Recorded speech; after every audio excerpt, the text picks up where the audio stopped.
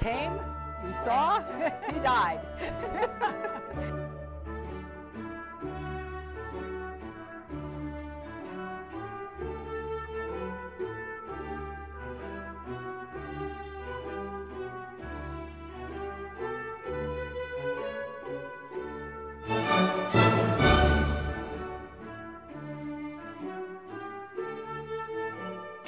This is government. There are many things you can do in government. You can use it to rally people to a cause. You can use it to tell people how much you care about social justice, civil rights, law and order, the environment, world peace, racism, or democracy. There are 1,000 uses you can find for government, yet there's only one function for which it is best suited and which its designers use it better than 99% of the time: to mask, nurture, cultivate, and actuate criminal conspiracies.